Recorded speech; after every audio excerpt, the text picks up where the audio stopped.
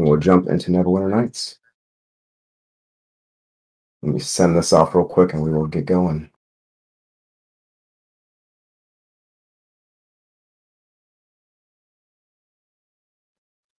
Credit for that trailer to Lestat and Mr. Bruce, who are, I think, both in here.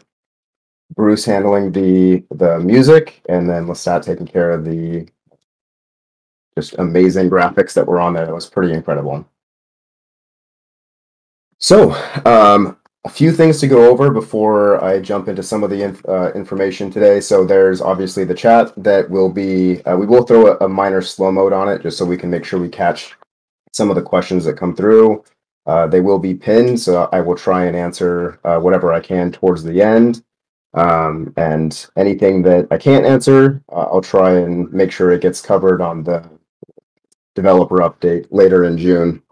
So that all being said, we have had a very busy year plus since the server went offline. For those that played during our kind of 5-6 month, I'll just call it an intro period, there's basically been everything.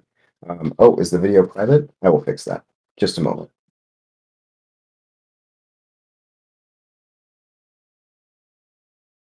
I am correcting that now.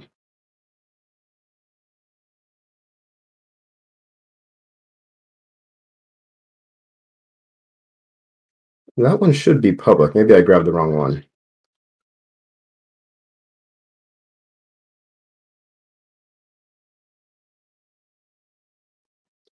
Okay, it should be set. I had 2 on there, but they should be both set for public now. So if they're not, I will fix that later on. So just as kind of a quick recap for what's gone on over the last year plus, pretty much everything inside the server has been adjusted and changed and tweaked. We did kind of a reset from a staff standpoint on the server.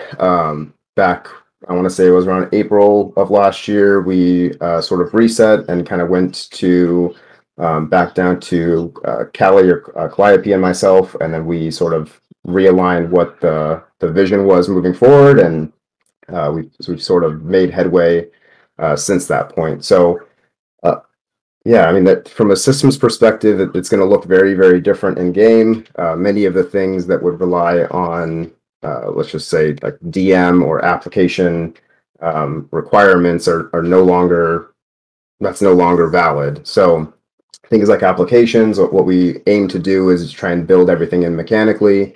So that way, if there's some element that we were concerned about from whether it's a roleplay standpoint or something else for a particular class, we tried to make sure that that was incorporated through mechanics rather than requiring an application process, which obviously applications are subjective in nature. So there's good and bad to them, and some servers have success with them. I think overall it ended up being something that wasn't hyper useful for us. We would have applications that were submitted that maybe were built really well, and then it didn't really come out or come to fruition in play. So they've all been completely scrapped, and we continue to try and think of alternative ways to avoid going down kind of that road again. I mean, really what's listed on our wiki, there's a lot of just narrative pieces that have been built in over the last year to better support the story of the server. There's actual mechanical faction support that is built in. There is player housing. There's player merchants. There's a few things that I'll go through today that are pretty unique, or if they're not entirely unique, they're at least unique in terms of how we implemented them.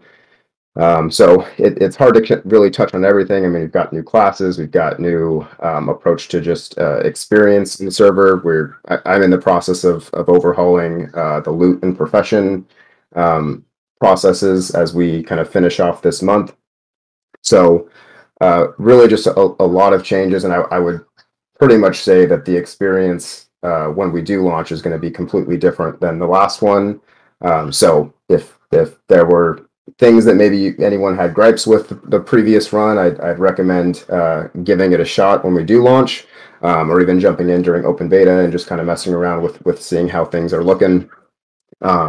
Well, that all said, let me switch over to my notes real quick.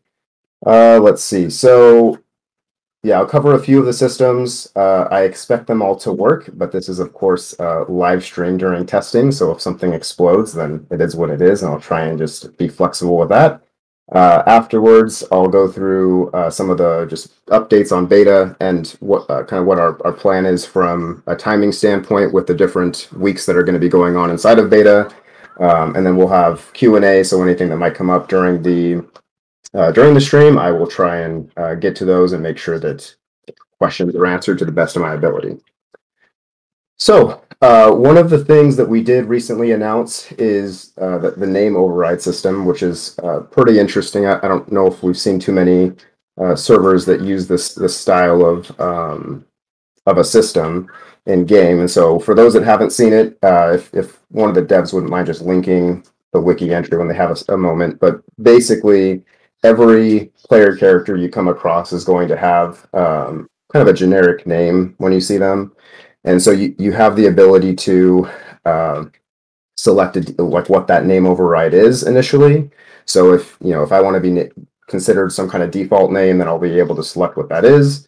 But once I encounter that person, and as you talk to them, then you're able to basically use a command to flag that person a particular name. So I'll demo that here in just a moment. But that will that integrates with some of our other systems, and I'll showcase those later. So I'm going to go ahead and share over to Neverwinter Nights real quick, and we will go from there.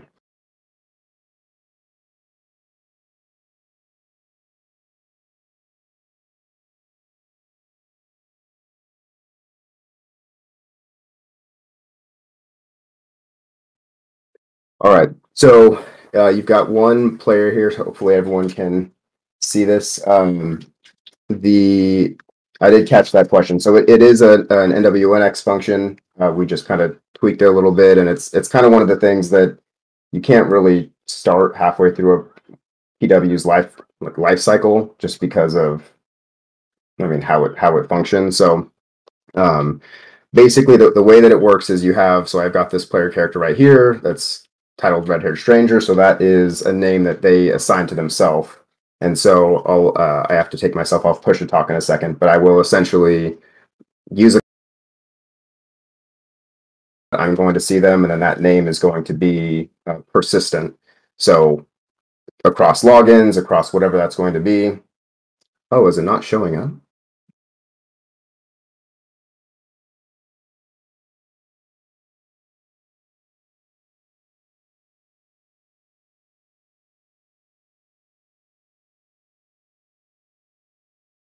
Is that a fun Discord function? Let me restart it.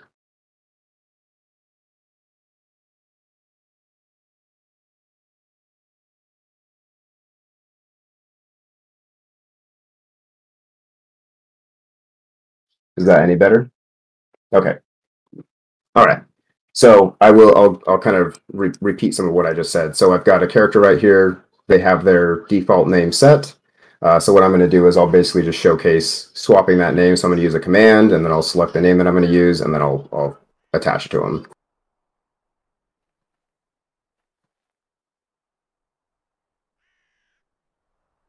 So it's pretty much as simple as that. So that's literally all that needs to happen, and then this name is all that you see. So no other characters will see what you assign that name. You can do that for any player. There was some concern when we were first. Yeah. So I can answer some of these questions as they're coming up. So basically, it creates a cursor once you type in the name, and then you can select the target. And so basically, you select the player, and then you're able to assign them the name. And it works extremely seamlessly. There was a little bit of concern from the standpoint of how long does it take to assign it, and especially earlier on when there's a lot of players that you haven't met before. It might seem daunting, but the process is pretty quick, and it's also a little bit more realistic because you're not going to know everyone's name to begin with. So that said, it's as simple as that. When you do go in through the process of setting up your names, there'll be just a command for that, and you'll have some dialogue. There is a minor issue with some of our dialogue with the character right now, so I'm not going to demo that. But for the most part, it's going to be very simplistic. If you don't have a default name, it just defaults you to adventurer, and that's pretty much it. So yeah, I mean that's basically that system, and it's pretty simplistic. So the nice thing, which is what I'll talk about next, is the disguise system. And so disguise is going to integrate with this pretty easily. I have this other person up on my phone, so I'm going to try and switch him into a disguise, and assuming everything works properly, it should adjust his name on his end. So bear with me just a second, and I will give that a shot.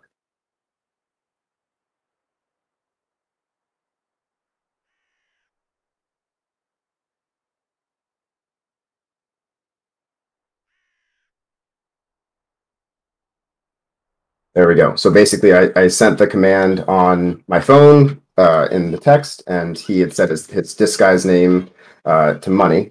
And so now that is showing as money. So there's nothing that I did on my end, but basically the name updated.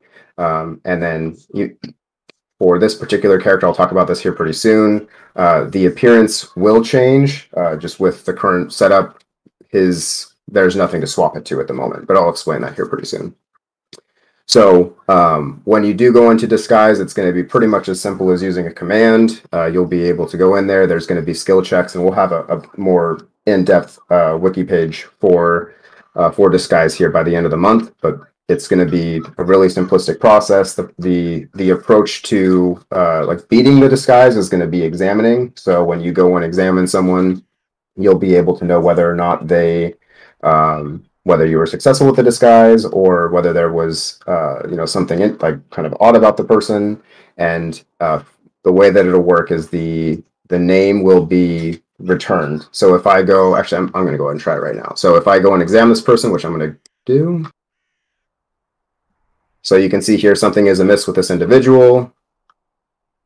And so with that, so mine was a failure in terms of the spot roll, which this will be explained inside the wiki. So I didn't change his name, his description, which if it's edited wouldn't have returned.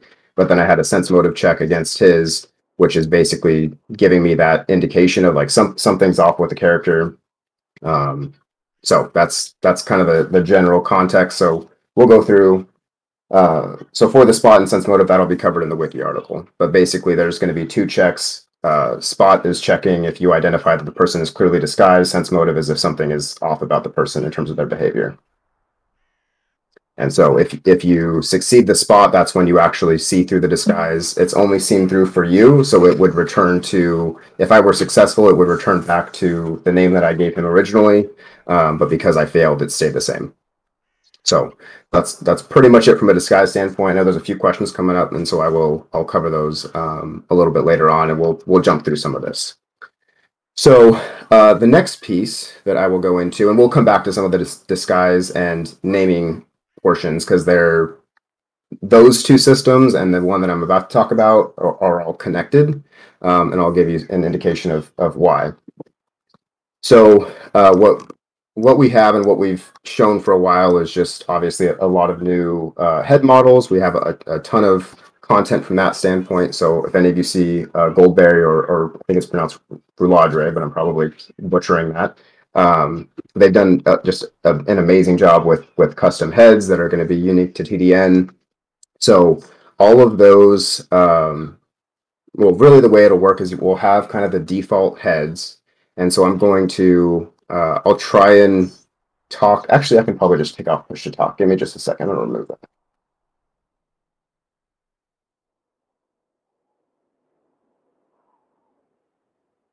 Okay, hopefully everyone can still hear me. So what I'll go through is, this will make it easier for me to demo without having to hold down a button. So we have a custom tailor system that's written. So for those of you that were here before, you probably remember like 1,000 issues with our tailor system. There were TMI issues, and I'm not supporting the idea that ours won't have any issues ever, but we have a brand new one that was written specific for TDN to take advantage of some of our updates. So it's pretty standard dialogue. You have adjustment metric, which I'll talk about here pretty soon. but you have the typical stuff. You have the head swaps, you have hair color, skin, all that kind of stuff. So that's all in here, and then you can kind of swap through just different options. And most of these are probably people have seen to some degree before, but they'll show up on both the tailor and the player. So the main point, I'm going to speed through some of these just to kind of give a general overview. But the interesting aspect is as you get, I think it's actually quite a ways in. As you get toward the, I want to say it's the 80s. Oh, nope.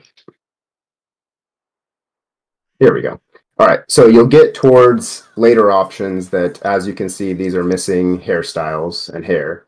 So what we've done is we've gone through and basically made a system that allows you to customize your character to a greater degree. So you can go to find the head you want. So let's say we want to go with this one.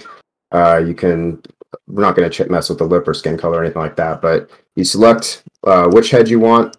You can go back to the main menu, and then you can go to edit accessories and hair. So a few things that you can do here. So if we want to edit hair, we can go ahead and add next option. So you see it pop up here, and you can switch through a bunch of different just different options that are available. I mean, all these hairstyles you can basically just use for your character. I'll show editing them in just a moment, but you can select which one you want. And as you can imagine, some of this I have to work out like the dialogue process. So that way it's a little bit more seamless, but you can move and scale. So what I'm going to do is I'm going to move this down.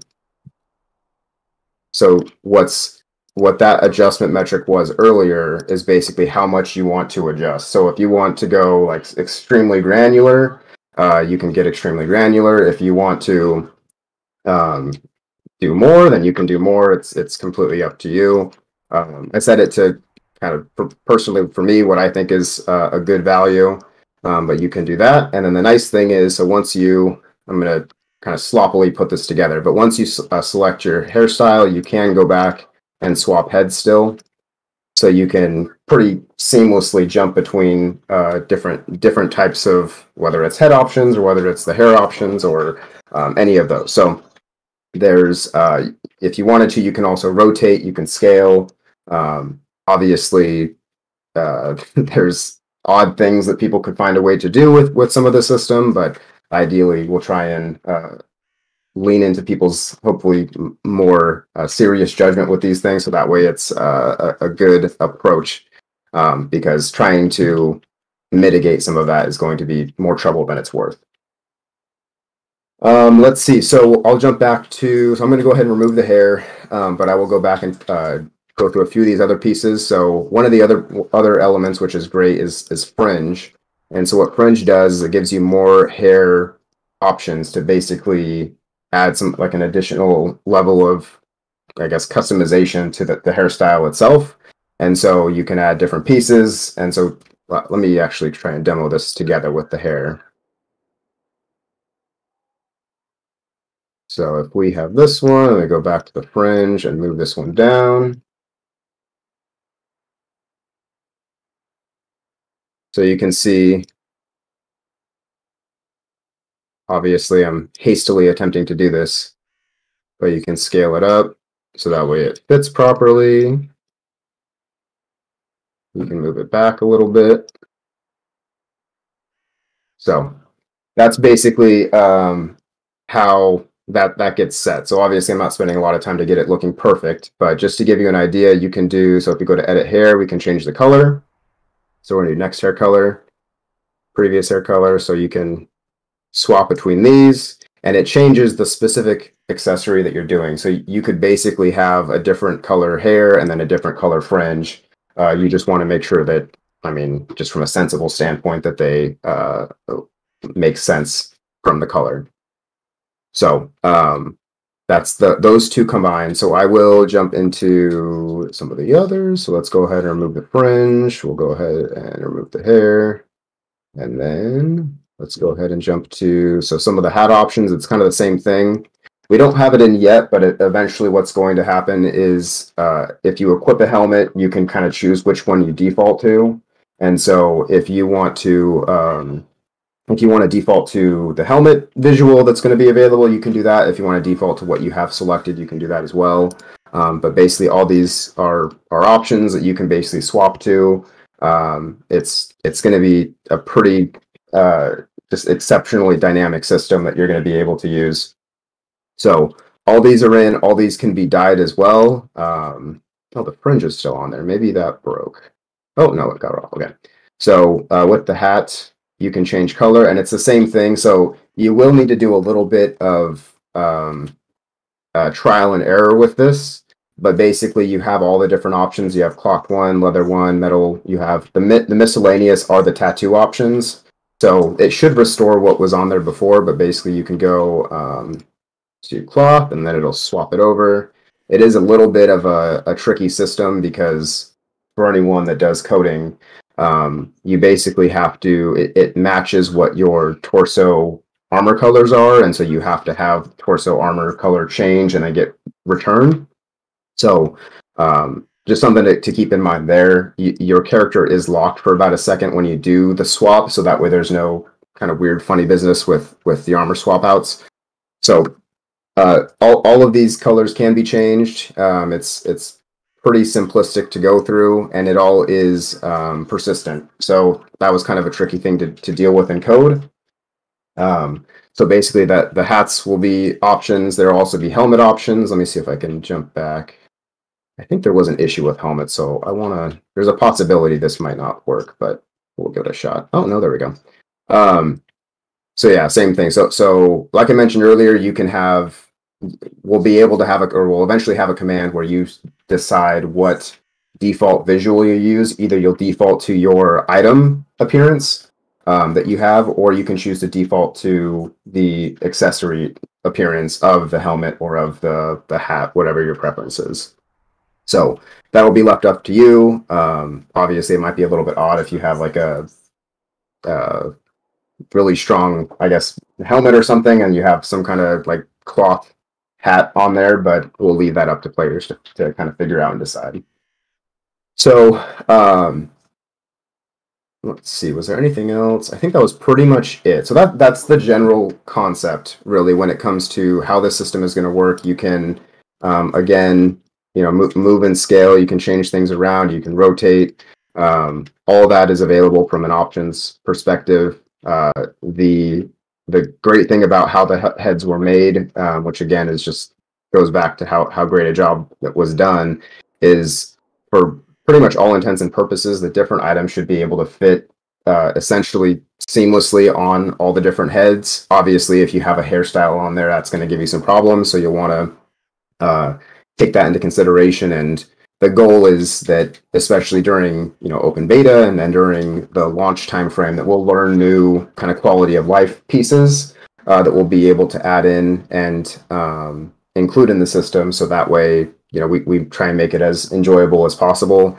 So one thing I want to state is that each race has their own accessories, and so you can see the options for human. There may be more that come up later, but that, like, elves will have their own. They have a circlet, which they can select from. Dwarves have beards that they're able to choose from, so that you can pretty much mix and match everything that you would like in those different areas. And it also ensures that there's kind of no really bizarre accessory options selected for, like, elves choosing a bunch of very human selections.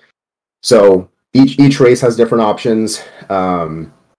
It'll be nice to kind of have some of that disparity between the different races with just some of their typical kind of racial accessories and clothing.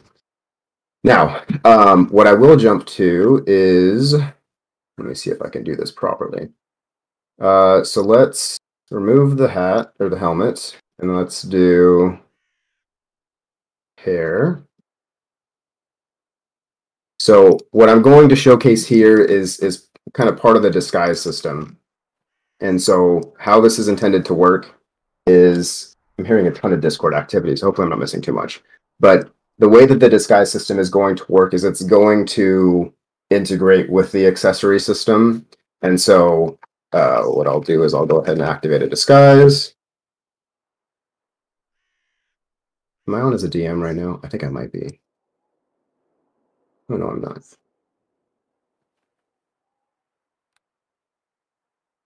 Let me try that again. Oh, there we go. Okay. For some reason, it didn't take the first time. Maybe I typoed it. So as you can see, so I have the disguise system up. It took off the hair. And so what you can do from this point is you can go in here. You are given a notice that the changes that you make will only affect the disguise. And so what will happen is you can basically have a visual for your character, like standard, and then you can have a visual for what your disguise is. And so what you can do from a disguise standpoint is you can essentially have you can't do racial disguises right now. We're not gonna lead with that particular part of the system. I don't know if we will eventually add that, but you can do gender disguises, and so you can do the same kind of thing. So I'll try and showcase that real quick. So as you swap back and forth, it should work pretty easily. So I just disguised over to another gender, and then you can basically select whatever you would like from that standpoint. And then when you swap back and forth, these. Oh wait, let's go back. So we'll choose options, and then you also have to mess with the scaling properly. But the scaling will persist like piece to piece. And so if you have like basically with the disguise piece, you're going to have to get it set, but it's going to persist once you swap. So if you go and scale this, or we don't want to scale, we want to. Oh, I do want to move. Let's move this backwards. So it just went up, but that was expected because you're setting basically the transform of the visual for your current disguise. So there you go. Obviously, I'm not spending a lot of time doing it, but then once you come back over here, you can end the disguise. It's going to swap you back. It'll swap back the other hairstyle that you had, and then you'll be pretty much good to go. So that's the general concept, is that you'll be able to have just like essentially two different styles that you can swap between. And then similar to before, we have that option. And with anything, and this is something that I'll kind of reiterate during the beta piece, is, you know, everything that we're building in here is still work in progress. Some of the pieces may change. There may be, I mean, we may feel that it's really necessary to go to having some kind of racial disguise. We may not. We may keep the gender piece. We may not. Some of those like kind of elements might shift and change. It's still kind of based on, you know, general feedback from the community, feedback from well, not feedback, but just, you know, perceptions from the development team on whether there's, you know, benefits to it, if there's too much downside, whether it's something that's manageable long term. All those pieces are going to be important. So that all said, I mean, that is kind of the main highlights that I wanted to cover for some of the systems today. I'll go through just some of the beta pieces, and then I'll talk through some of the questions. I know there's been a ton of questions that have come in, so I'll try and answer some of those. But those are some of the things that we're excited about. There's a lot more that is already built and inside the server. Those that have been done, like our closed beta testing, huge thank you to them for the numerous hours that they spent breaking everything, so that way we can try and get it fixed and taken care of. But all of those pieces are really, I think, setting us up just really well for the future when we launch this. So lots still to do, but I'll go ahead and just cover a few things, and then I'll probably jump around in the server a little bit and maybe showcase a few spots. But let me talk about beta, and then I'll try and go through some questions that are pinned, and we'll go from there. So with beta, few things to expect. So I talked about the feedback piece. That is one of, if not the most important piece when it comes to beta, is we want to make sure we get feedback. We want to understand, you know, what's working, what's not working. We want to know, you know, what's appealing to people and not so much. So there might be elements that, you know, you're not fond of, which is perfectly fine. So sharing, you know, just your perspective on that is good.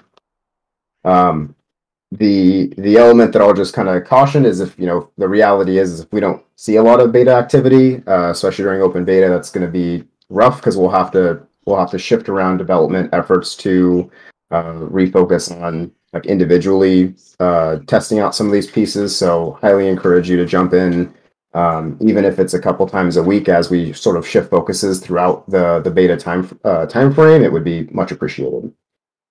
So let's see. There will be, I will be doing some updates this week on the Discord, just with beta kind of on the horizon. So there will be a channel that has all the beta patch notes. So those will be updated whenever we have kind of a new load in of details. You'll notice that I'll probably just use the same one I've been running for the closed beta. It hasn't had an update in a while. That's partially just because of me not updating the notes, but there's been a bunch of things that have been added in as well. So that'll all be set, and so ideally we'll be able to move forward pretty well. There will be in-game bug report and feedback commands, and actually I'll demo that real quick because it's pretty simplistic. You can basically just type in exclamation point bug report, and then whatever you want to report, test, we'll just test report. And so what that does is it sends a bunch of different information to the devs on what the body of that report was. It also sends the location of your character and a number of other things to us, so that way we can try and drill down what the problem was and how we can fix it. And then feedback, I think feedback is the same thing. Yeah, feedback is the same thing. So basically, both those options are available. It's good to be able to differentiate between the two because bug reports are obviously something that's broken. Feedback is your subjective opinion on a particular system or issue, which are still we still want those. Those are still welcome, so long as they're respectful. The updated schedule. So just to give everyone an idea of kind of how things are going to look going into beta. So it kicks off this Saturday, so 10 a.m. Pacific time. Sorry if that's like I don't know, 2 a.m. your time, but I need to be available to be able to try and fix things if something blows up. So the week of the 28th is really just going to be general. So it's allowing people to kind of jump in, experience things, and do miscellaneous dungeon runs, do whatever it is that you're kind of excited to look at. And then each week after that, we're going to have staged specific dungeon runs for certain levels. So the week of the 5th of July 5th, it's going to be levels 2 through 6 dungeons and feedback. The 12th, 7 through 12, and then the 19th, it's going to be 2 through 18, mostly because there's obviously more dungeons, kind of the early to mid range as opposed to the end range. So, and then towards the week of the 26th, there's going to be just an overall systems review. I mean, anyone that participates, you're still more than welcome to test whatever you want. That's just those ones or the topics that I mentioned are going to be just primarily the focuses that we'll have. And then the week of August 2nd and beyond is kind of to be determined. It really depends on where we're at that point. Just from a kind of holistic development perspective, we'll have a good idea of the workload that's left to clean up some of the systems if there are some severe issues that exist. And hopefully by that week, so the week of August 2nd, we'll be able to give a better indication of what our viewpoint is on the launch timing. Like I said earlier, if testing just isn't really there, then the reality is that we have to kind of redirect some of our development resources. But optimistically, we'll be able to give a more reasonable kind of launch time frame, and we're still optimistic that's in late summertime but we'll have to. It really is dependent on the next 30 days of open beta to see where we're at and see if there's issues that exist in systems, which I'm sure that there are, but there's definitely a difference between a bug in a system and like a design failure for a system. Okay, let's see. I'm like 200 messages behind, so let me go through the pins real quick. All right, so jumping up. So I answered the question on the NWNX function for the naming. So it is an NWNX function. It's a name override. From a technical standpoint, it just had to be updated whenever someone logs in or whenever someone activates a disguise. So it's basically just iterating through all the players in the module, and then giving them basically a name update for that individual. Let's see. Okay, that one got answered. Does this work on NPCs? So that's the name override. It does not work on NPCs. That will be something we can maybe consider. That's an interesting idea. Right now it's PC only. Does it give problems with disguise? I think that was kind of covered. So it's basically disguise and name override are integrated, and then disguise takes precedence over the name override unless the observer beats the disguise rolls. Let's see. Portraits get hidden. I think so. Maybe not. I will have to check that. So there's a question on, do portraits get hidden in examination parties while disguised? I want to say I did update that. However, I don't know for sure. So I will leave that one up, and I'll come back to you on that one. Let's see. Does tanking system work? I would say yes with an asterisk. There's probably still some little quirks that need to be taken care of and considered. So to give you an example, the current way that it works is kind of challenging for tanks to manage threat of when with a spellcaster, because the spellcaster generates the threat as kind of an AoE around them, regardless of the spell that they cast, which is partially intended because, you know, if typically if you're going through a dungeon, you're going to try and target spellcasters that the enemy has, so it's kind of the same concept reverse. But the problem right now is that the tanks have no way to handle like multiple melee combatants from a threat standpoint, so that is something that is a known challenge, but for the most part, the system is working. Let's see, what does spot sense motive do? So we'll come back to that one. I'll wrap that into the dev update for June, because that'll have details on that. Which classes get spot and sense motive? Again, that way we may have that in the dev update, but that should be listed on each of the class wiki pages. Will we be able to change hats in game? Yes, that is something that's being worked on. So right now it is tailor specific. However, the objective is to allow a command for a smaller number of changes from an accessory standpoint. We don't want players to be able to just swap in and suddenly change their entire, you know, face and skin color and appearance, especially if it was set early on, because it's almost like, you know, crafting a new disguise or a new persona. But there will be some pieces such as hats and just general accessories that will be able to be swapped in or edited without the need of a tailor. Let's see. Can the fringe be different colors from the main hair? Yes, that is the case. So you can have pretty much either color. You might have to play a little bit with the when you select like the color for each. There's just with the way the system works, it has to be kind of timed properly, but I think I've got it in a position where it'll do it the right way. You just have to kind of learn the system a little bit. Let's see.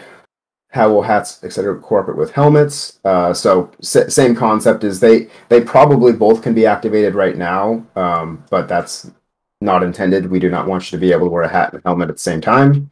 So that'll be taken care of either before open beta or early on in that process. Let's see. Will we be able to assign disguises to slots so we can save these changes of a disguise and then switch back to it easily? Yes. I mean, that's basically how the disguise system is going to work. Is you will have essentially an appearance for your disguises, and you'll have an appearance for your standard appearance. And so each slot will be saved. You'll have to kind of re-edit your disguise if you want. If your disguise is consistently failing, you'd probably want to go in and change the appearance, because that's kind of the point of the disguise. Let's see, what kind of clothing options are we looking at? Every clothing option is being redone. So the answer is a lot. Yeah, so clothing, armor, weapons, all of that is going to be custom tailored for TDN. Let's see. When will DMs be selected? What's the plan for setting up the DM team as well as training for server setting specifics? That will take place after we have identified what our launch time frame is. Part of the challenge right now is we don't want to do it too early, because then DMs might just be hanging out, kind of waiting for things to happen, and then before we know it, we think we have X number of DMs ready to go, but then in reality they might have personal life stuff come up and then they're unavailable. So we don't want to communicate, hey, we've got 10 DMs or 15 DMs across every time zone, and then come launch, because it takes longer than expected, or whatever the case might be, we have fewer. So we're just trying to get the timing on that right, so that way it's less of a surprise. Are there DM sponsored factions? There maybe. The goal early on is to make sure that the factions can kind of be self-supporting. If we have the DM bandwidth, then we will have DMs that pay attention to specific factions.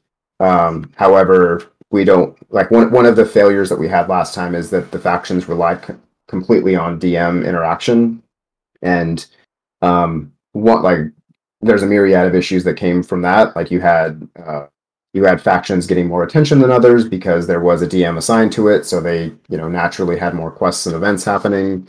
The other aspect is it's a lot to do. So if you're doing the faction events alone, then you're not doing anything that are non-faction. And so basically it's just one of those things that we want to make sure there's a good balance between the two, and we don't want to have all of our DM events taking place in the faction environment. We want to be able to have them as balanced as possible. But as you can imagine, us having I think at the time it was 6 factions or 7 factions, and trying to split already stretched DMs to accomplish that was just not realistic and not healthy. Let's see. Are the main settlements and server going to be set in Amn, Tethyr, maybe both? So yeah, right now it's Amn. So I will address this real quick. So I know that obviously the server's name is the Dragon's Neck, and technically the launch geography is in the Sword Belt, which is north of the Dragon's Neck, for those that are unfamiliar with the mapping. The goal is to lead into the actual peninsula and areas of the Dragon's Neck, so that is a goal. It is not where we'll be at launch, and so the launch geography is going to be Moran to Trademeet. We're still assessing whether the Bros expansion, which we did include, is going to be reasonable to take care of from a narrative standpoint and from a system standpoint. We don't want to oversaturate the server with more areas, which is something that we did when we first went down, as we basically loaded in a ton of areas that had nothing except for dungeons in them for the most part. So we're being careful from that standpoint, but for sure Moran, for sure Trademeet, those will be in. There's a lot of just area additions that have been made and enhancements. Or I shouldn't say area additions, just area enhancements. We haven't added too many overland areas to the server, but what we have done is completely overhauled Moran. So if you were like 99% of the rest of the community who got lost in that city, it should be much easier to navigate. There will be, just basic concept things like map pins and road signs and things like that to help you around. So that hopefully answers that question. But that is, it will be primarily in Amn, but because of the setting changes that we've put in place, the Sword Belt, which is in Amn, is kind of fractured from the main country, and so much of the kind of the political turmoil that's going on has to do with the fact that there's not like a direct political link between Moran in particular with the rest of that country. Let's see. What about recording of gameplay? We're allowed to record or stream ourselves playing on TDN. We haven't. Will there be video?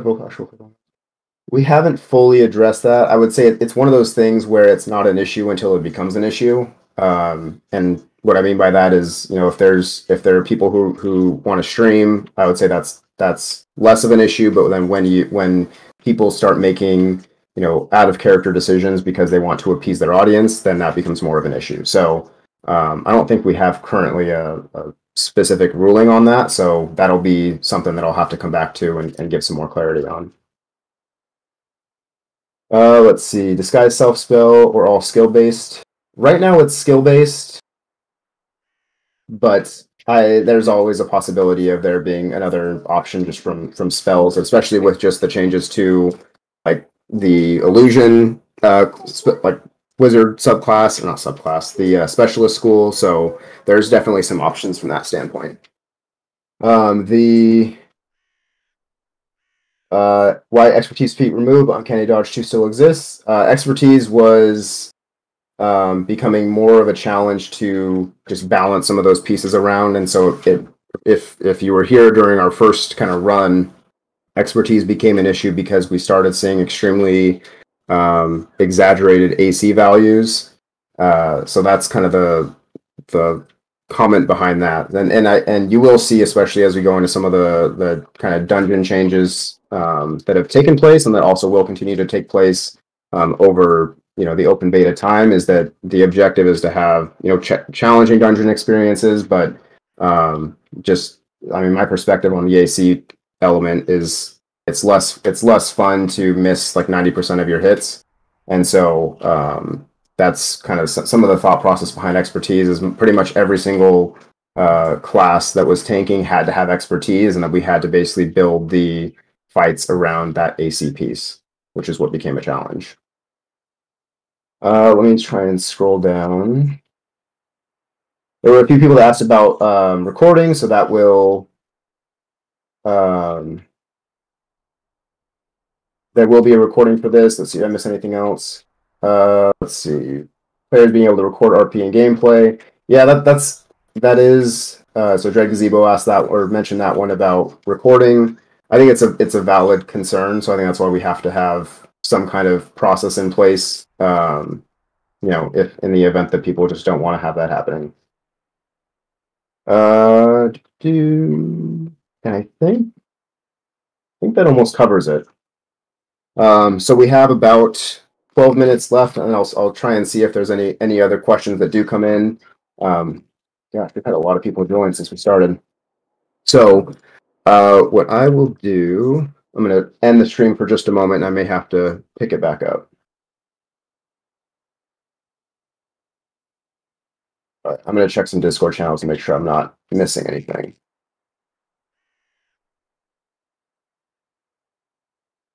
Okay. So what I will do is I may just follow. No, Dan is in game. I will probably just follow him around. So I'm going to end the stream real quick and log back in as a DM so I can be a little bit faster, and then I will just bounce around with Dan. So hold tight for just a moment.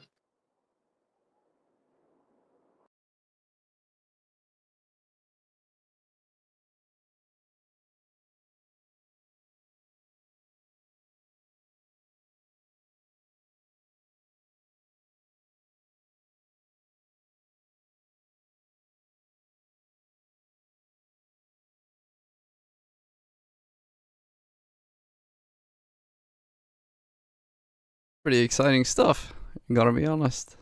Pretty exciting. Let's just clear something up here.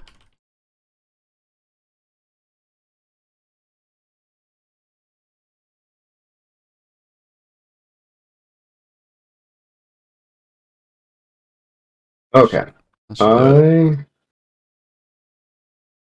I'm going to bounce around. Hopefully everyone can see the screen again. I know it was having an issue the first time.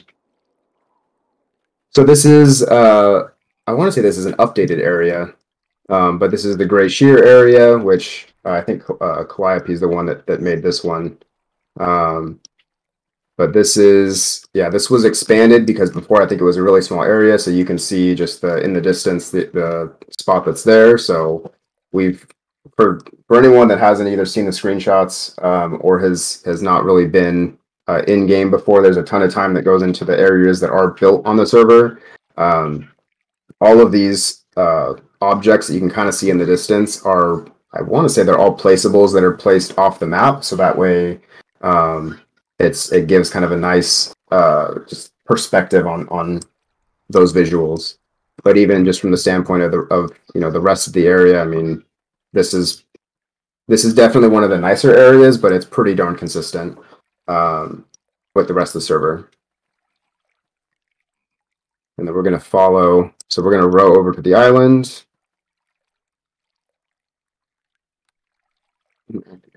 There we go.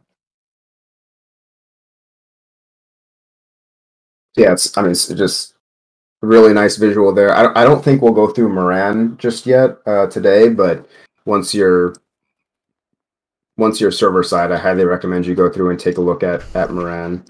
But you can hopefully kind of see just everything from just the build quality standpoint on the server is just outstanding.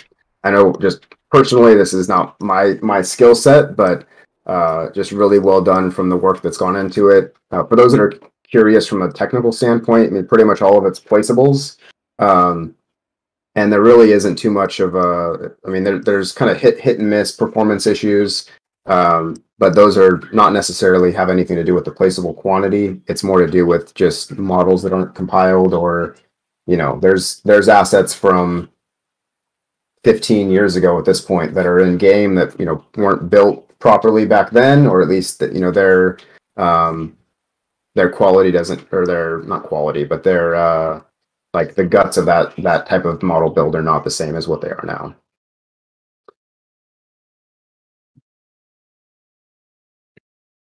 Yeah, so give credit to Calliope on that one, because they did a great job just building that.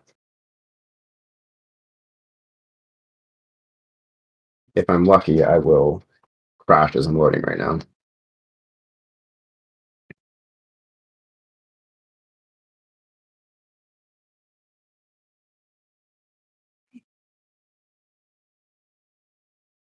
May have crashed. We shall see.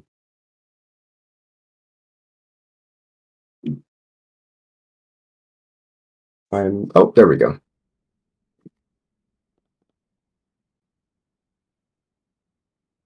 So this is all basically on that island that you saw from the distance.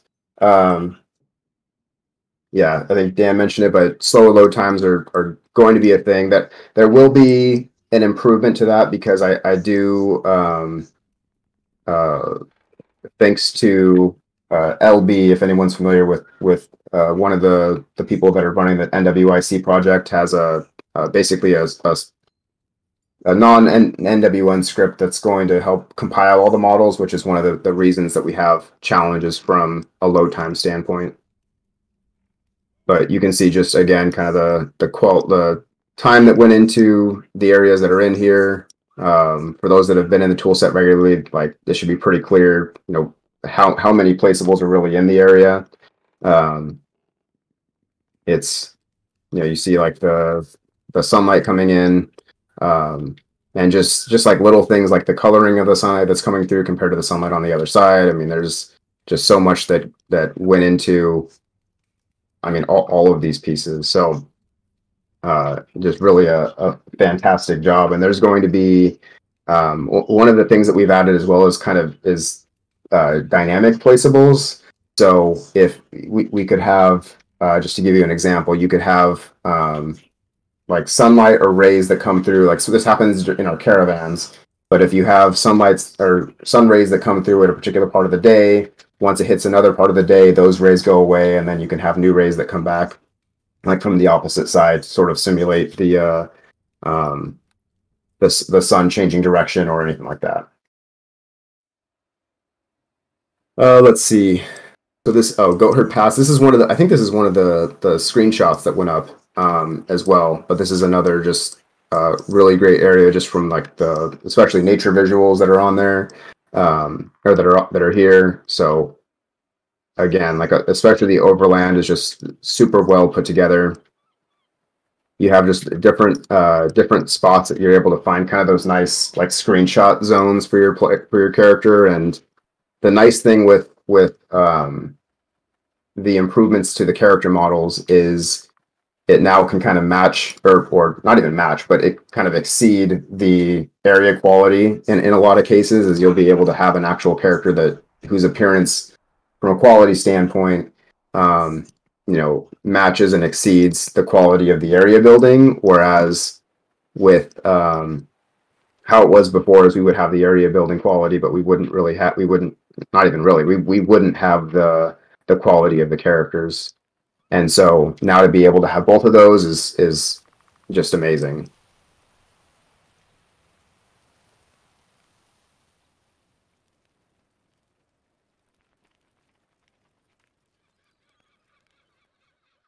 So, and for those that there's a setting you can select to scroll out more if anyone's curious, because I think there's usually a max on it, but you can just see that like what's it called? Is it a vista? Is that what the name is? But just the view of the scenery is great. Sam, I will have to get back to you on that. I don't remember. I think it's in settings.tml. You have to open that up in a Word doc, and I think you have to make those changes. Are there secret layers for me to scheme from? There are. So what I will tell you. So I was hoping to be able to demo this system, but basically for context, we have a custom dialogue system, and because we've made changes and things like that, it broke one other thing, which I'm going to be fixing this week. But basically, one of the pieces that we'll be including, and Dan, I'll jump to you in just a second, but one of the systems that we'll have is persistent placeables. And so there's going to be placeables that you can purchase, and then you can go and use them, and they're categorized. So you can have, like, let's say fence, for example, you can have different versions of a fence, and you can edit it, and kind of similar to the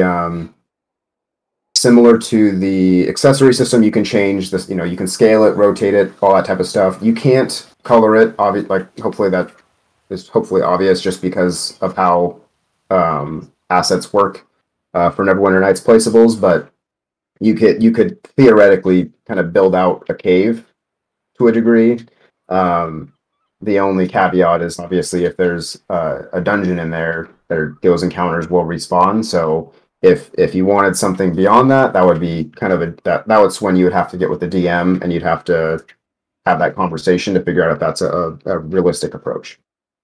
But you can definitely go and you can kind of build up your own camp, or you can go up and build kind of like a mini fort in some cases. All those will be options. Let's see. Let me jump over to Dan real quick before I keep going.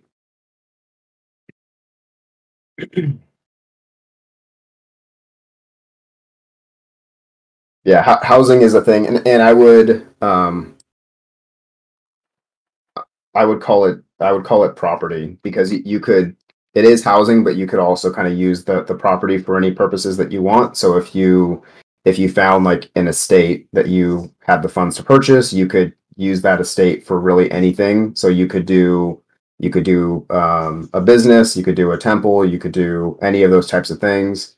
The housing system itself is basically, it's going to be rent based, and so you have a certain amount of month that you need to pay in, and you could pay in advance. So you could basically fund multiple months out if you needed to.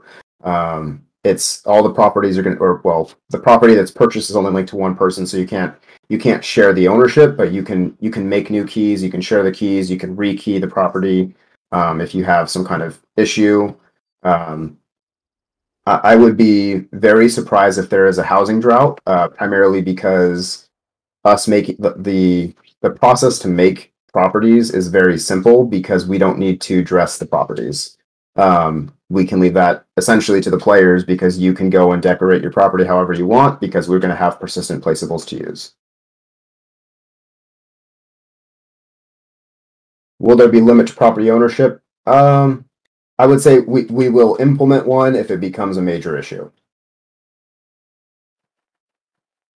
Well, let me showcase. I'm getting too into the questions, but here's another spot in the large forest that is near the server. I unfortunately cannot throw Dan over the edge. This tile set is this is I cannot think of the name. It's a really common tile set. It's one that's been out for a while. Yes, Worms. It is Worms seasonal tile set. And if I'm like 98% sure. But yeah, you can see even at some point I'll have to log into the tool set and just show like the difference between an area that has the placeables active and one that doesn't, because it's a pretty massive difference. Actually, I could probably do that right now. So I'll load that up while we continue to kind of bounce around. And then I know we're I think we're just over an hour right now, but we'll continue to kind of jump around and answer some questions. So here's another one. So this is, yeah, another one right in the forest. So you've got just the, again, kind of back to the visuals. I think I have my sound turned off right now for Neverwinter Nights, at least the music, but that's another piece that's going to be in. And for those that might have missed it, the music that was on that teaser trailer, whatever you'd like to call it, again, that was done by Bruce, who, if you're familiar, he also did the Scars of Risenholm soundtrack, which was amazing, and so he was kind enough to put that together for us. So yeah, just again, really great work, and the music is going to be, you know, it's always a huge focus for us when we build some of these pieces. We try and go as all out as we possibly can. Jumping over to you, Dan.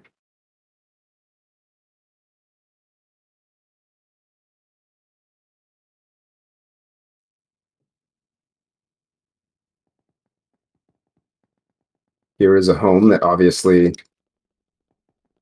has nothing wrong with it. Oh, my camera's being all over the place. Let me go. There we go. That's a better view.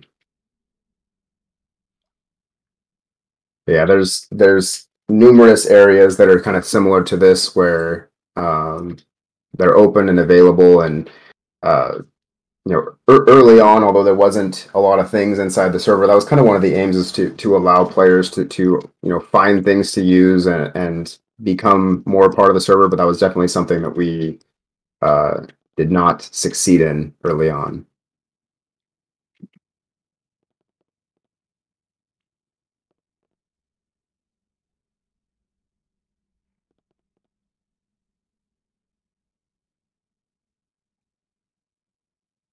I am going to see if I can open up. I think Trade Meet would probably be a good example of just like the placeable quantity, and give a good example. Yeah, we can do some more of those interiors, Dan. Some of them around interiors. That sounds good.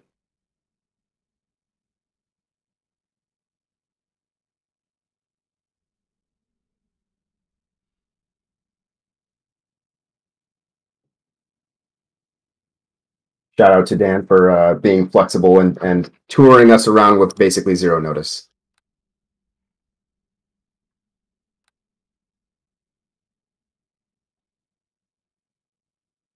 All right, once we'll look at probably one more, and then I'll just bounce over to the tool set to show the tool set kind of visual of. Actually, I'll open up a few areas there. That way it's more apparent. We'll do gray shear.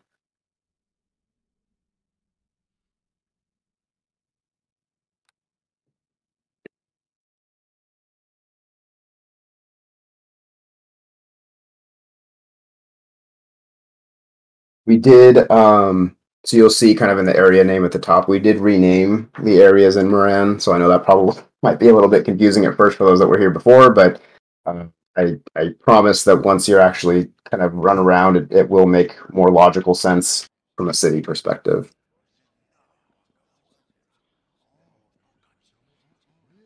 Yep, very good point. So there will be a job system that is in. It is, I would say, 80% finished at the moment, because we kind of have to wrap in some other pieces, but we do have some pieces that will allow not just your typical like adventuring jobs. It's going to be stuff that you can just do inside the city. It's intended to be definitely much more engaging and give you, and yeah, definitely shout out to DS is what I think we refer to him as, but he's done a great job kind of putting the core of that together. But that's going to be involved in this area in particular is where you would go to and get some of those jobs and expectations. So you'd be able to earn funds for those or from whatever job you're doing.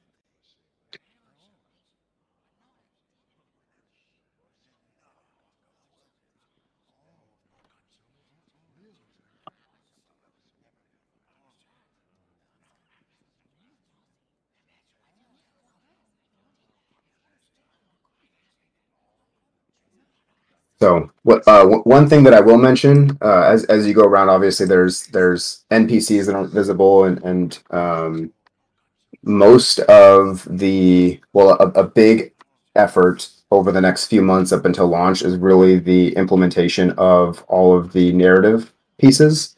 And so quests and things like points of interest, which we'll have more details on later.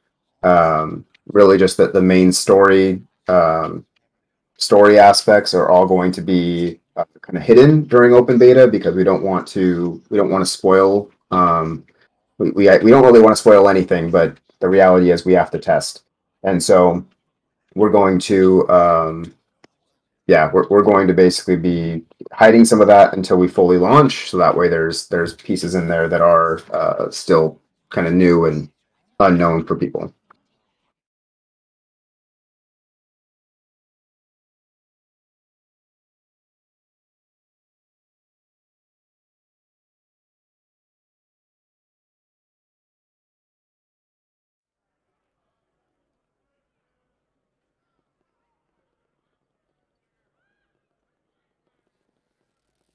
This is a hen or halfling bakery that's built. There is obviously some scaling issues that we will work out because of one thing we did is we adjusted some of the body models to make things a little bit easier from a implementation standpoint for some of our armors and just other visuals. So we have to have a manual scaler that sets some of that.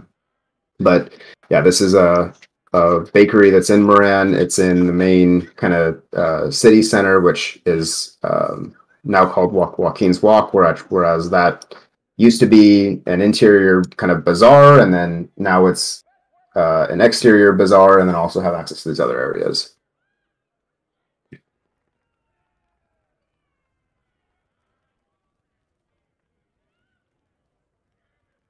I'm going to try and catch some of the questions that have been asked. Let's see. So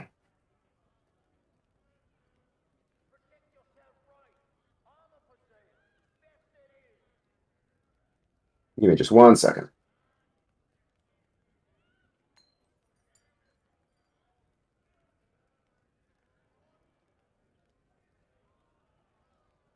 All right. So sorry about that, but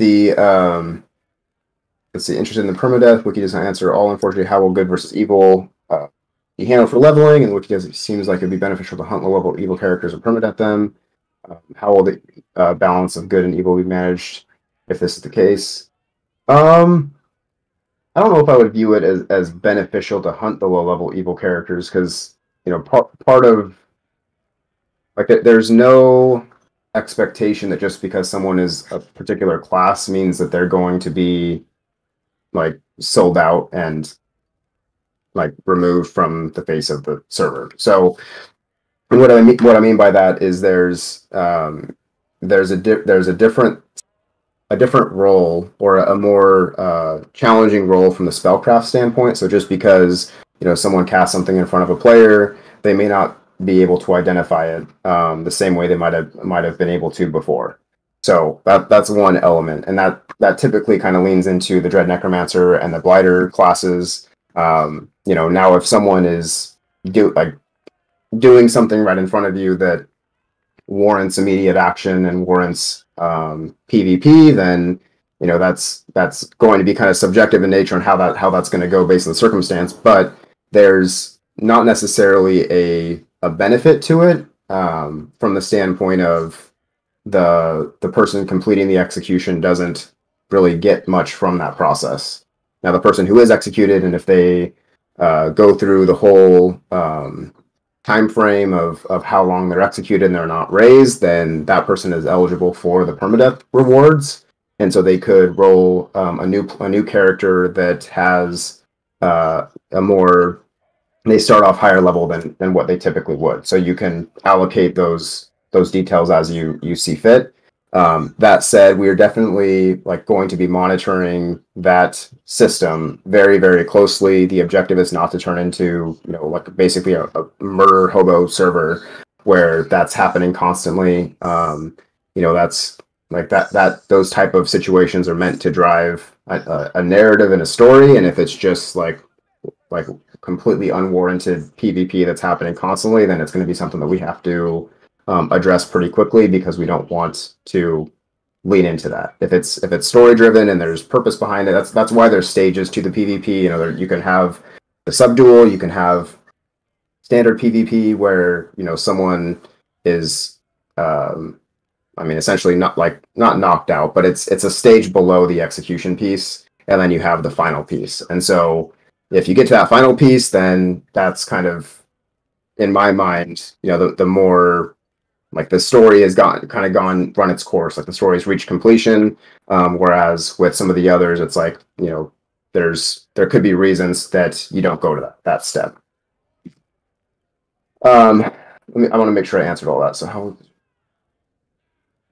so the balance of good and evil, it seems like there's going to be quite a few evil characters probably at start, but the reality is, if there's things that are happening from those characters that run antithetical to the morality of Moran and Trade Meat, then there's an argument to be had that those characters may not last that long. So we definitely view classes like Dread Necromancer, like the Blighter class, as more of a hardcore experience, and so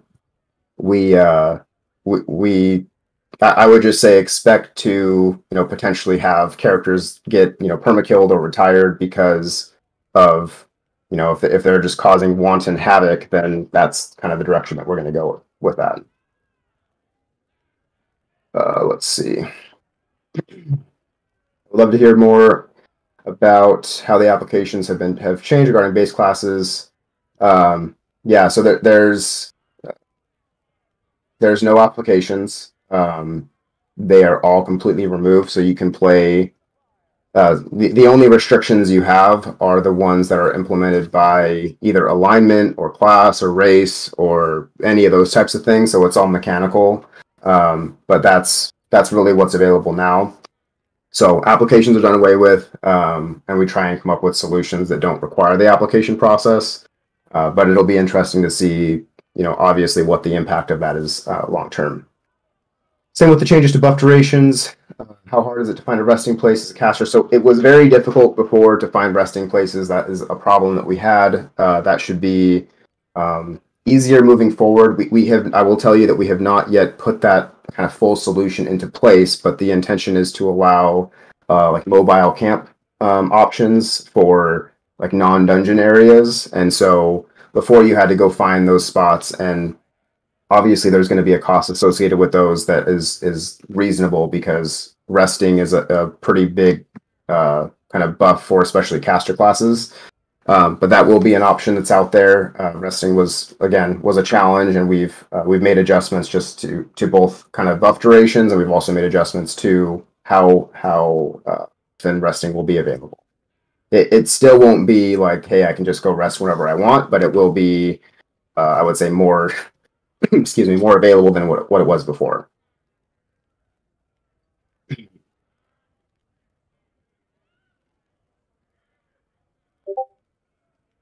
So with permanent, yeah. So for Dread Gazebo's question, that is just something that we'll keep a very close eye on. The intent is to have it as an option, and it is, just to be transparent, it is currently an option for an attacker to take.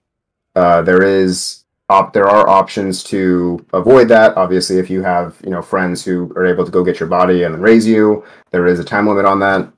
And I would say that it's also important to involve the DMs in the process as much as possible, because we do have notifiers that come to the DM team when it comes to like those PvP moments and executions in particular, because that's something that we are not looking to have happen on like a constant basis, where we have to go and try and mitigate those situations and make sure that it's all kind of on the up and up. But things like just random ganks and those types of behaviors are not acceptable. Let's see. Another question. So with Blighter and Dread Necro, their unique spell, can only other Blighters and Dread Necromancers know the spells, or can a good high-level spellcaster understand them? So a higher level spellcaster can understand them. That's where that spell, the spellcraft role is going to come more into effect. So I don't think we have a wiki page up for this yet, so that's something that we'll need to do.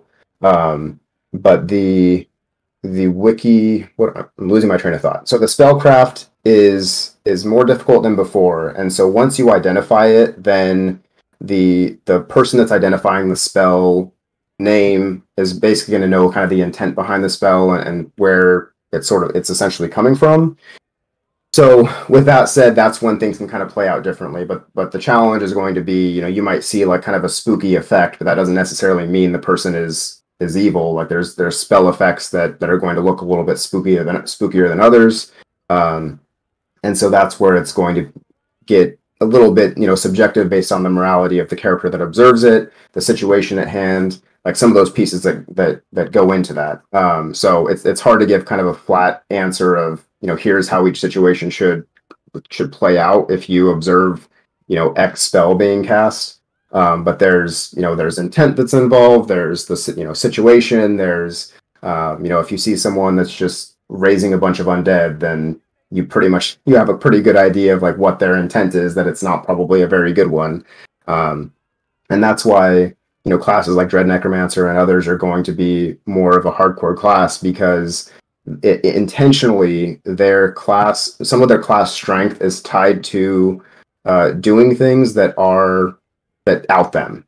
And so when you look at Dread Necromancer, they have like the Deathly Awakening, and they have some of these things that are not obviously pen and paper abilities, but they're designed to if you want to have a Dread Necromancer at full strength, then they'll have to be doing these things on a regular basis, which if they get caught doing it, then that's going to be a pretty serious thing, because having accusations of necromancy and animating the undead are going to be significant.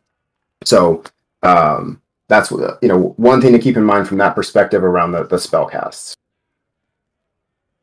Hopefully I'm answering some of the questions while I'm trying to bounce through these. Let's see. There's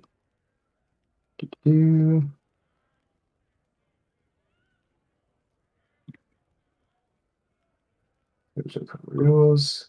Sorry, as I just kind of scan through. I'm going to jump over to Dan real quick.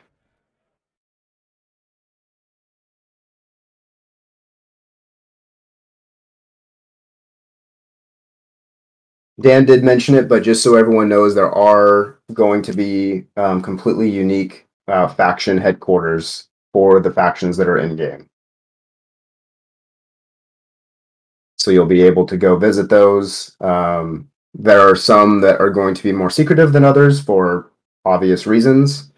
But there's definitely on that streaming piece, just to comment, is it will definitely, like, even if we say it's available, it's still going to be left up to DM discretion, because to Dan's point, we don't want to spoil things. And so if there's some kind of nefarious plan going on with, maybe it's Greywell, or you have some other kind of plan that's going on that's running antithetical to another faction, you don't want to have that information that's just like pushed out there, because it's gonna ruin that, the I'm losing track of the words that I'm saying, but basically it's gonna lose the spice of that. So this is the, I think it's a Low Dog, right? Low Dog L House that was put together, and Cash, who goes by Cash Builder, did a great job putting this together and sprucing it up. My camera does not want to cooperate with me today.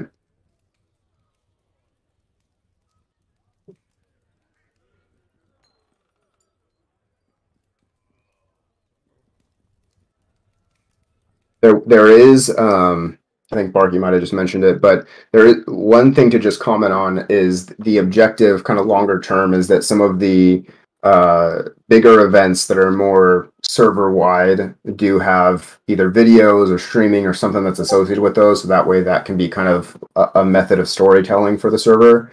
But it's obviously one of those things that we have to just manage carefully, and we'll probably have people that are specifically elected to do that. So whether that's something like we don't want it to be a secret with whoever's involved, and so we want to just make sure it's going to be just an interesting thing to handle and deal with and get a proper solution for.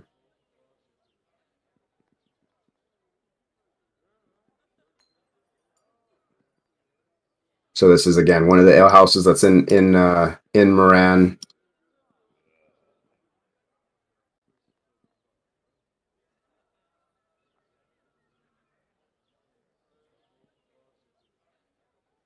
And then Dan, I think we'll go about 8 more minutes, and then I think we're gonna close it off, because I'll probably close with just showing the tool set piece real quick, because I don't think I haven't jumped to that yet.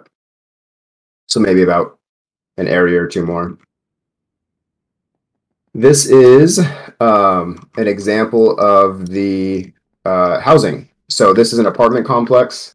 So you can see, if you see my mini map that's up right now, there's quite a few different areas inside this apartment complex. And so you have, let's see, I haven't looked at housing for a while. So if this breaks, it breaks. Yeah, it breaks. So actually it's because I'm a DM. So basically the way that it works from a housing perspective is you can interact with the placeable, and then you can receive options on whether you want to purchase the property or what you want to do with it. And so that's, if you purchase it, you get the property deed, and you have options with the property deed that you can use. And again, you can use the property really however you want, within reason. If you're using it as like a sacrificial chamber, then that's going to cause some problems.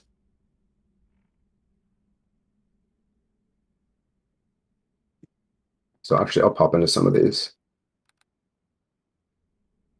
So Dan did mention, you can actually see some of our fun tests with the placeable system. So you can see some of the things that were just sticking out. So these will all be cleared up, especially before we hit launch. But these were all player placed, and so they've persisted since they were put in. So those are still there. But yeah, so some will have different tiers of properties, so you'll be able to have just different amenities that are in there that are pre-built, and then you can add in the placeable element as well.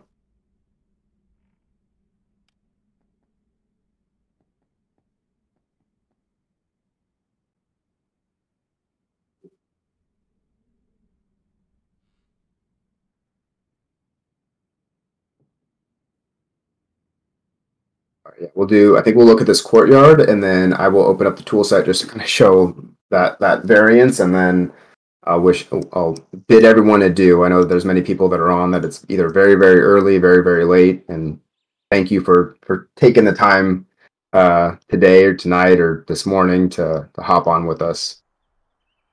So this is a courtyard that apartment complex is attached to.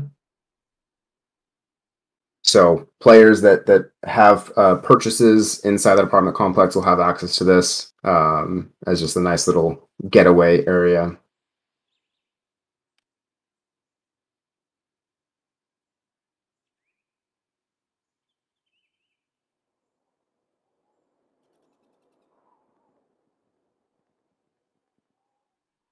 All right.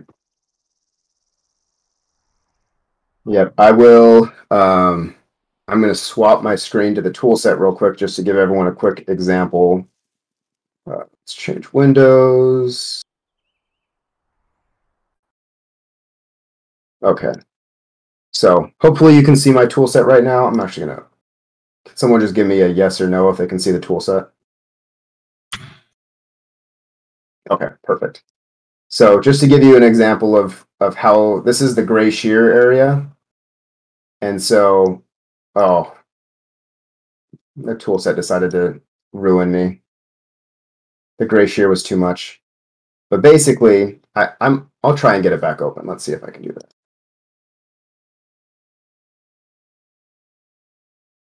The joys of using the tool set.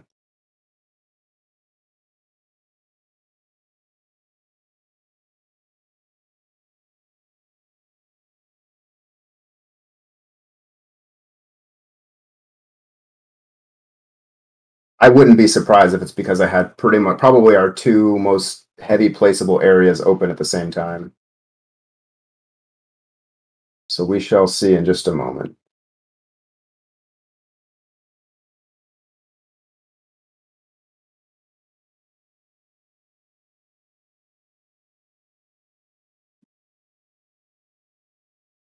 Yeah, to answer the question on the breaking in, that's not currently planned.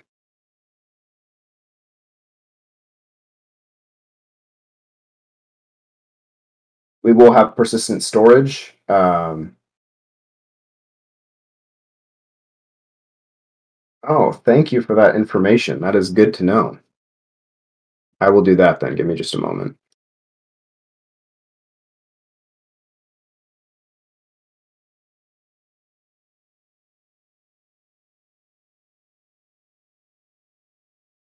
Okay, I will share my desktop in just a second once I open it up. I did not know that. Thank you for that tip there.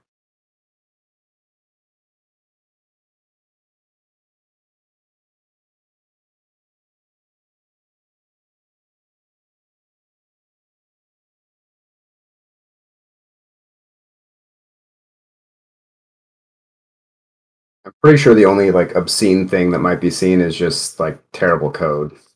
That'd probably be it. So screen two. Okay. Hopefully you can see the tool set again. All right.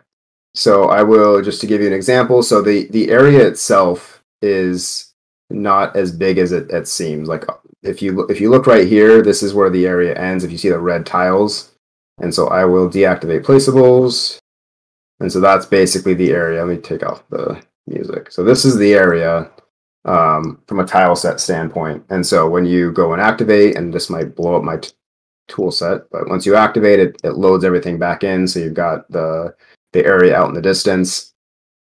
Trade meat is going to be pretty similar. I have reduced some of the placeables in trade meat, but trade meat's one of those that's just a bit of a challenge because there's primarily from the pathing of NPCs combined with the number of placeables that are in the area.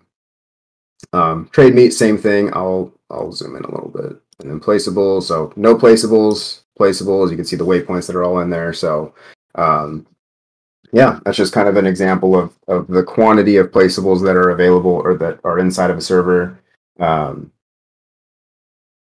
So that's pretty much it. So I will go ahead and kind of end it there. I will go back and try and grab any questions that weren't answered. But we're very excited for open beta to start. We know there's going to be things that we'll still have to adjust and to fix. But you know, it's one of those things that we're very passionate about the project. Obviously, there's a ton of work that's been going into it, but we're trying to really create a next level experience for players. We want to make it engaging and fun, and we want to have kind of a true to setting approach. Open beta is this Saturday is when it starts, so it kicks off at 10 a.m. Pacific Standard Time. So you can go and run whatever time, I don't know the term, time swapper or whatever it is to get that information. But yeah, we're excited. So thank you again. If you have more questions, feel free you can throw them in this live stream chat for a while. We may keep it up for a bit, but we may end up doing more of these, especially as we head closer to launch, as we get some of the systems really kind of lined up pretty well. But yeah, thank you all, and I will bid you all good day or good evening or good morning, and I'm sure that we will talk soon. But thank you.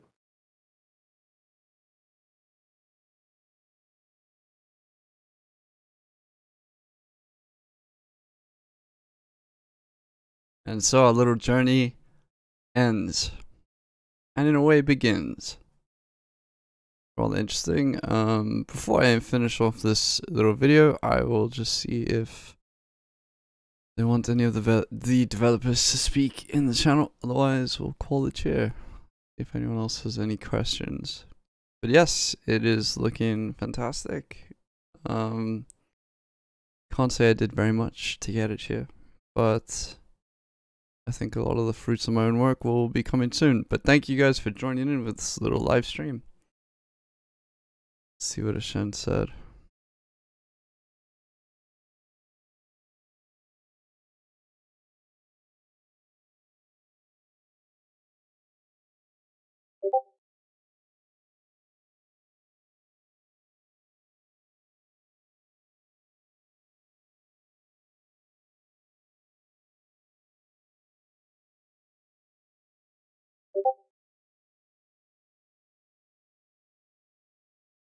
I hope everyone enjoyed themselves.